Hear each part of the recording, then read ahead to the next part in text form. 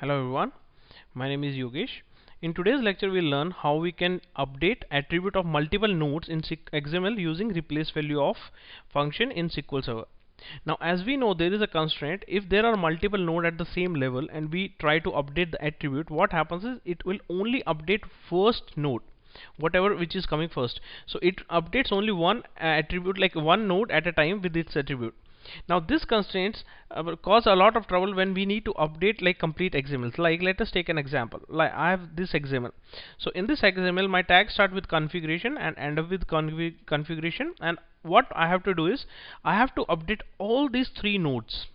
Okay, all these three nodes, and what I need to update is I want to update from like this include children valued from true to false. Okay, and I want to do with all the records. Now what I'm doing is I have this temporary table, like it was a table variable, where I'm inserting three records. So 1, 2 and 3. So all three you can say record I want to traverse, and I want to update this include children to be false from true. So as you know, like replace value of only works with one element. So if I do in one transaction, it will do only one update in each one of them, not all of them, but I need for all of them. So how I can achieve it? Now I have achieved it using a you can say while loop. So in while loop what I'm saying is execute this loop till the time there is an element, you can say attribute, include children to be true on this path. The path is configuration slash opt out slash code ID.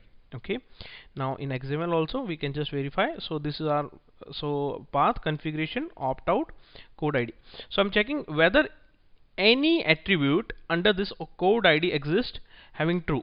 So till that time it exists, keep on looping. And now what we need to loop is, now this second query is the main crux.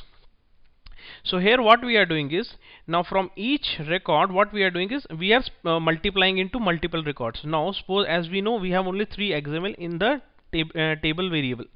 So what we are doing is, now each XML has multiple nodes. Like one can have, like if we take example this one, this has 2 nodes into it. Okay, so and this one has 3 nodes into it and 3 elements we can say, and this has 2 elements. So I want to make like first record should be having 2 records, because as I have 2 elements. Second record should have 3 elements, as I have like you can say multiply into 3, so that because it has a 3 elements. And the reason is because as I need to update one by one, as replace value of function has a constraint, it can only work one at a time.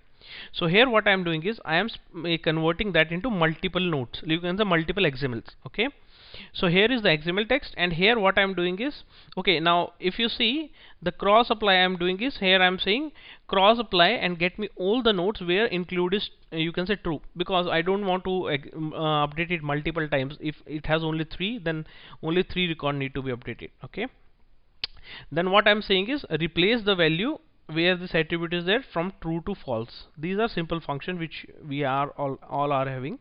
Then the main thing is going toward this modify. Now here only we replace the rule. Now here I am saying modify, and using replace value of I am saying replace true with false where attribute name is include children. Now the main thing, as I told you, this is the crux, because this multiplied multiple, like you can say one record into multiple record, it converts into multiply into multiple record. The reason is, if we have 4 nodes with having this attribute to be true, we need 3 records, like 3 times we need to process the record. Okay, so when we process that record 3 times, what happens is then this loop check whether there is any exist or not. If it exists, then it will loop it again, otherwise it will be fixed.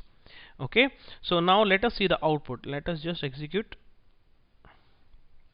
So let us take second one has 3 true, and our output, like once after update, what is the output?